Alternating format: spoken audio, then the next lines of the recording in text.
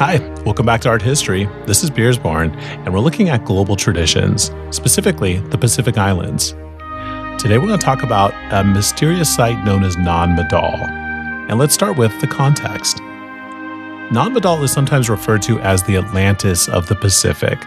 Atlantis is a reference to a mythological city that was thought to have sunken underneath the ocean back in ancient times. And there's all kinds of legends of mermaids and lost technology.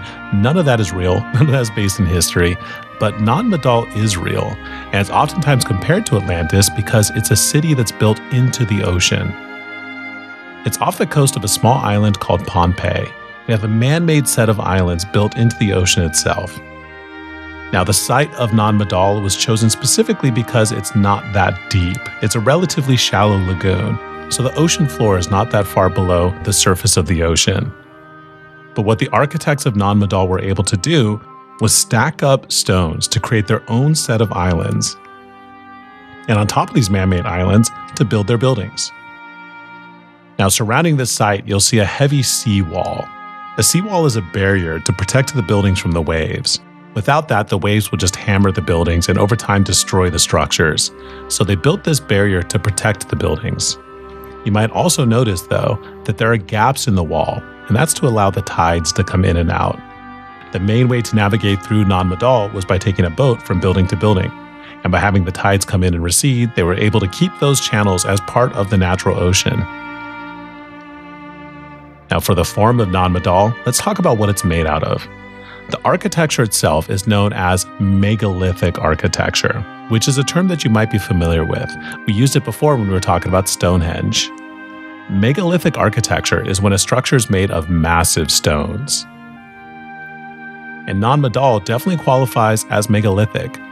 Both the man-made islands and the buildings on the islands are all made out of these giant slabs of basalt. Now, knowing that's made out of basalt is important because basalt is a very particular type of stone. It forms into these large columns.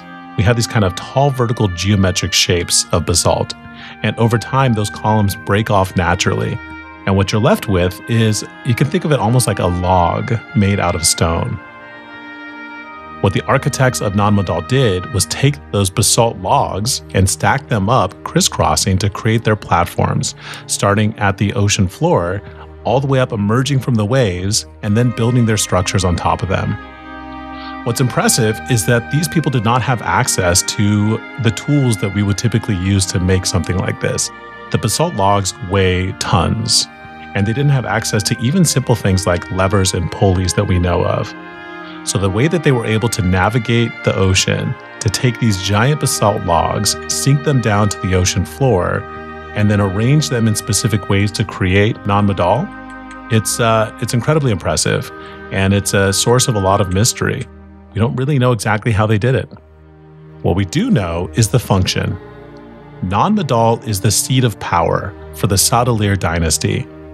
The Sadalir dynasty rules this part of the Pacific Ocean from the 12th century to the 17th century. And Nan Madol is their capital.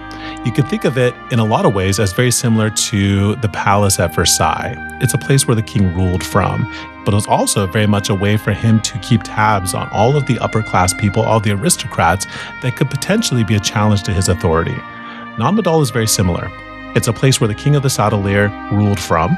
It's also a place where he collected all of the most important, powerful people so he could keep them close to him and keep tabs on them. Now, the reason why they built it out into the ocean, they could have easily built it on the land, but they chose to build it off the coast into the ocean.